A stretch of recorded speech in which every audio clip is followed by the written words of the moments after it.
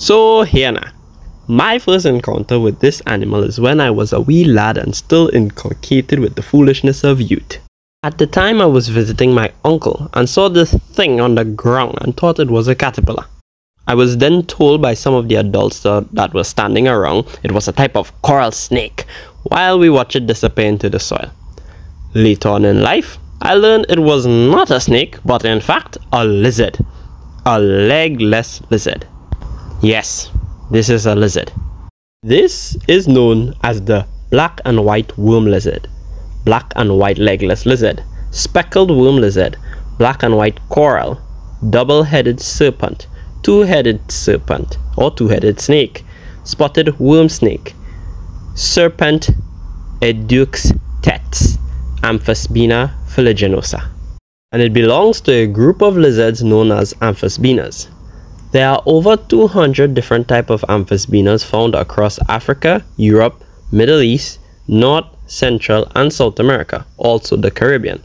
And this is one of only 2 species of Amphisbaenas found in Trinidad. So far, there has been no records of them in Tobago. Despite some of the names some people may call them, they are harmless towards humans. They possess no venom or poison.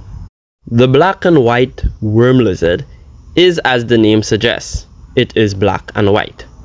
Sometimes some individuals may have more white than others.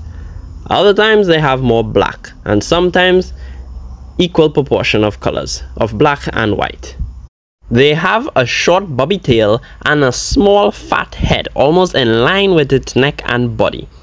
This species has no eyelids and very small, almost unnoticeable eyes that is underneath its scales. Two small eyes, look kinda cute. Their mouth is small, but it has a strong bite and will bite if need be. But unlike snakes that can unhinge their jaws into 4 parts so that they can eat prey larger than their heads, this lizard cannot do that. So unlike snakes, it cannot eat anything larger than its mouth. They feed mostly on invertebrates like ants, worms, centipedes, spiders, etc. But I've heard some reports of them eating small snakes and snake eggs. When it comes to breeding or reproduction on this lizard, not much is known as yet, as of the making of this video.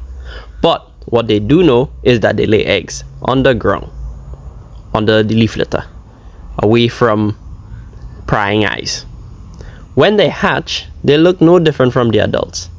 The black and white legless lizard can grow to a length of around 18 inches, and that makes it the smaller of the 2 species of Amphisbaenas found in Trinidad. The black and white legless lizard is active most of the times in the evening, nights and early mornings, but occasionally you can see them inching about during the day. But even though you may see them inching around, going about their business, they often move underground or in the thick leaf litter, compost, or in the dirt on the forest floor.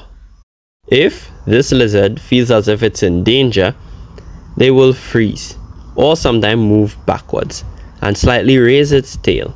It does so to make its tail look like its head, so a predator could mistake it for such, reaches for its tail, and so being a lizard, it will break off its tail and hopefully escape.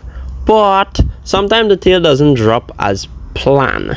So the lizard will sometimes swing around and bite. And as mentioned before, they can bite hard.